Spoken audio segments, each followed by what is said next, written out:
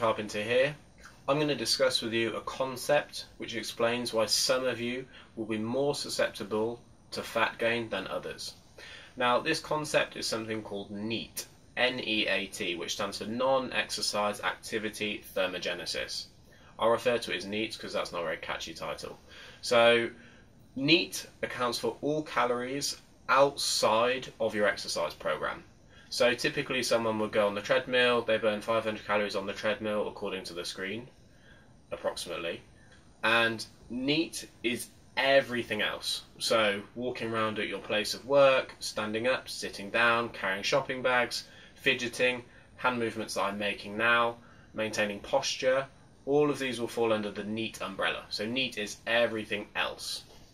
So it has been shown that when people are overeating, rate of fat gain varied wildly between individuals. Now, this is one of the reasons why some people criticised the calories in, calories out model and said that it didn't work.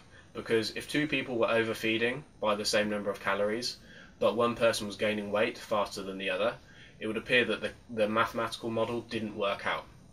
Now, NEAT is a very, very good explanation to why this will vary wildly. So, what you need to know is that when overfeeding, NEAT, the amount of calories you burn in day-to-day life, will go up subconsciously. So if eating more food, you will tend to move around more and burn more calories on a day-to-day basis. So, when overfeeding, NEAT will go up. The difference in NEAT between individuals is what varies, which is why the susceptibility to fat gain varies. NEAT has actually been shown to be one of the primary factors in terms of rate of weight gain. So, in a piece of research which tried to evaluate this, there was an 8-week study where people overfed by 1,000 calories per day. They were told to keep their, let's say, their exercise regime low. So rather than going to the gym to burn off the extra food they were eating, they were told to keep everything standard. So 1,000 calories per day, overfeeding for 8 weeks. Rate of weight gain varied from the low end of the spectrum of 0.36 kilos right up to 4.23 kilos. So what we have is an approximate 10-fold variance in terms of rate of weight gain.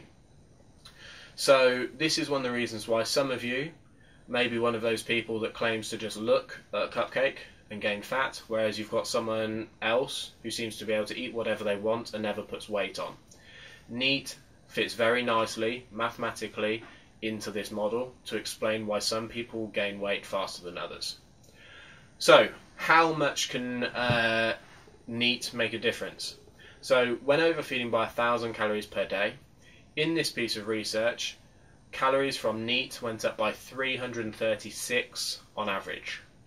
So once you've factored in things like thermic effect of food, etc., the total calories dissipated out of that 1,000 were 531. So not all 1,000 calories go straight to weight gain. Caloric increasing through NEAT and thermic effect of food, etc., accounted for 531 of those calories being used up. 432 of the calories were what was stored as fat. So out of the 1,000, 432 were stored as the final total. Now, the savvy ones of you will realise that 531 and 432 do not add up exactly to 1,000. But of course there's a margin of error with people in terms of what they're eating. So although it was very, very accurate, it didn't add up exactly to 1,000. So use them as rough numbers. So the other interesting thing from this was that the lowest scores in terms of NEAT were all females. So the 4 lowest scores were all females, which would also imply that females are more susceptible to weight gain due to a lower increase in NEAT when overfeeding. So, cliff notes for the video. I'm keeping it brief to use it as a kind of definition video. NEAT is all calories burned outside of your exercise program. NEAT varies wildly in between individuals, which is why rate of weight gain in this study varied 10-fold. NEAT appears to be lowest for females. NEAT is one of the reasons why people thought the mathematical model of calories in, calories out didn't work.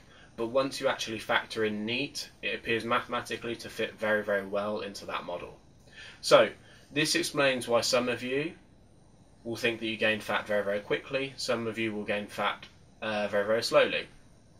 Essentially, some of you will have more active jobs, more active life, will walk around more, move more, lift more, etc., which is the primary explanation to why that person will gain fat slower than others. So, that's it. I hope you found it interesting. If you've got any questions, please feel free to ask them on my Facebook page, which is facebook.com/Ben Carpenter Personal Training, or my Twitter page, which is BDC Carpenter. And thank you for watching. Bye.